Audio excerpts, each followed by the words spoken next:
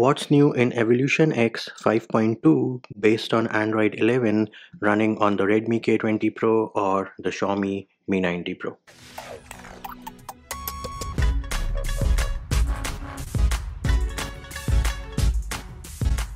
Hey peeps, what's up? Munchie here, back with another video, and in this video I'm going to show you what is new in Evolution X version 5.2 based on Android 11 running on the Redmi K20 Pro or the Xiaomi Mi 90 Pro. In case you want to learn how to install this ROM and have a look at the features of previous builds of Evolution X based on Android 11, we do have separate videos for all of those, which can be found in the description of this video. The first change for Evolution X 5.2 is that the security patch is from December 5th, 2020, and the next change you will find is if you go into settings, then you can go into apps and notifications, see all apps, go into any application, then you can go into mobile data and Wi-Fi, and bam, here it is.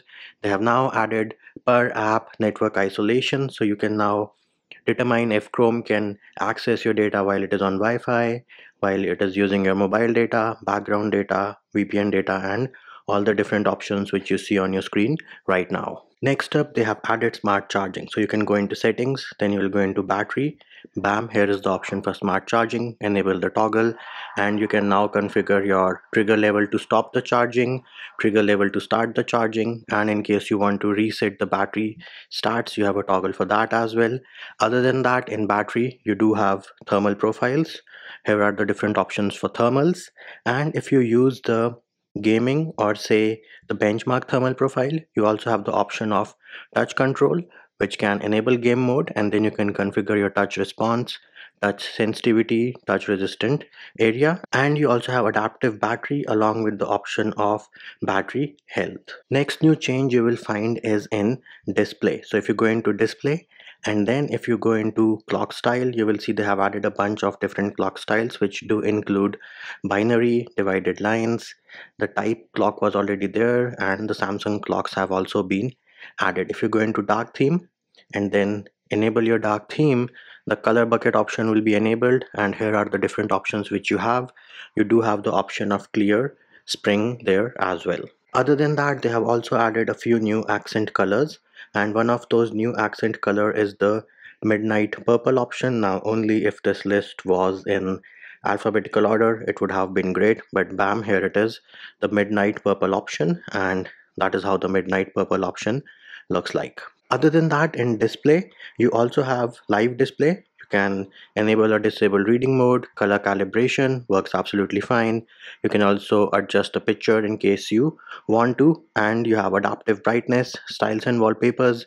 You do have different themes. You can always create your own theme if you want to. Go into wallpaper, bam, you do have the wallpapers from the Mandalorian baked into the build, and as you can see, I am using one of them right now. They do look pretty dope. Other than that, you have double tap to wake, pocket detection, anti-flicker mode or DC dimming. So all these options are present in display. Moving over to sound, a new feature which they have added in sound is volume steps. So now you can configure volume steps for say the alarm, music, notification, ringer system, voice calls. All of these can be configured.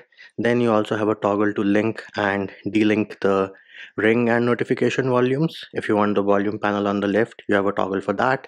In case you want increasing ring volume, you have a toggle for that as well. You have Oxygen OS or OnePlus style ringtone vibration patterns. Then you also have Dirac sound enhancer baked in along with the option of hi-fi, and yes, you also have a toggle to enable or disable the screenshot sound. Next up, we can head over to system. We will go into front camera sound effects, tap on the option one more time, and bam, you now have the Star Wars front camera sounds when you open the pop-up camera on your device. We can also go into gestures, system navigation, and if you're using the full screen gesture navigation, tap on the settings icon. Two new options have been added over here. The first one is to enable or disable the back gesture animation or the arrow which you see. So as you can see, the arrow is present right now.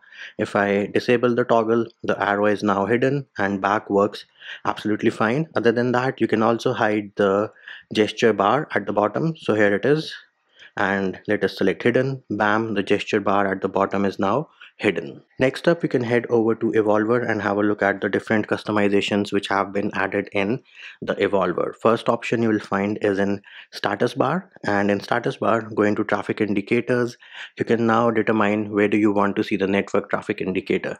Do you want them disabled? Do you want to see it in the status bar, or do you want to see in the expanded status bar header? Then you can determine what is the activity type you want to see. You want to see both, you want to see upload, you want to see download, or you can always choose dynamic. Next up, you can customize where do you want to see the battery bar. Right now it is set as hidden. You can choose status bar top, and there is the battery bar on the top of the status bar. And if you want it at the bottom, you choose status bar bottom, and here it is. The battery bar is at the bottom of the status bar, and this is the style which I like personally. Next up, if you go into gestures, you now have a slider to determine the activity delay for the screenshot in milliseconds. Moving over to lock screen, this is where you have some major customizations. So yes, the build does come with screen off FOD. Then you can choose your fingerprint icon which you want to see on the screen right now. We have this colorful icon selected right now, and bam, there it is. That is how it looks. You can also change it. So let us try changing it to this one. And now if you lock your device, unlock it, bam, the icon is changed. And I'm not sure whether you noticed it or not, but you can also choose the cyberpunk fingerprint animation. Enable this toggle, select fingerprint. Here are the different options which you have, but yes, cyberpunk 2077 is all the rage, and bam, there it is, cyberpunk 2077 fingerprint animation working like a boss on this build. Other than that, you can also choose the fingerprint pressed color. So these are the different options you have for that. In case you want to disable night light when showing FOD, you have a toggle for that as well. If you want to hide the lock icon on your lock screen, you have a toggle for that as well. Lock screen charging info, lock screen shortcuts have now been fixed.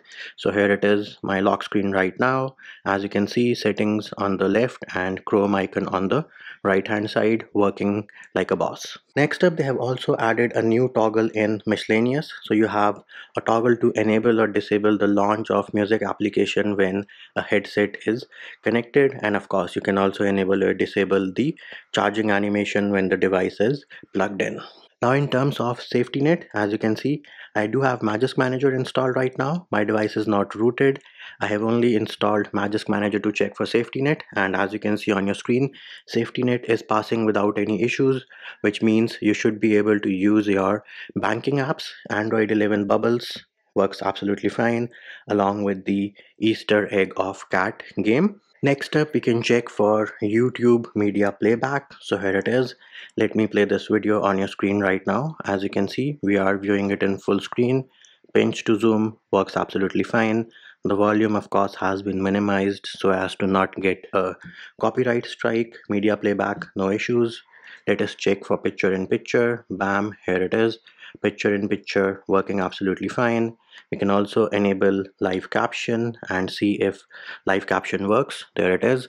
Live caption also works on this build without any issues. Now in terms of app opening animations, here are the app opening animations on your screen right now. As you can see, everything is pretty smooth. And next up, Google Feed, no jitters, no lags, everything is super fast. We can also check the recents. Bam, here it is. Pixel launcher in the building. Look for the select feature and select working like a boss without any issues. And we can also check if switching between the different applications is working fine. So here it is. App switching is also working without any issues. Now in terms of battery drain, me personally, I haven't seen any excessive battery drain on this build, and all in all, a good build of a custom ROM based on Android 11 for the Redmi K20 Pro or the Xiaomi Mi 90 Pro. And there it is, peeps.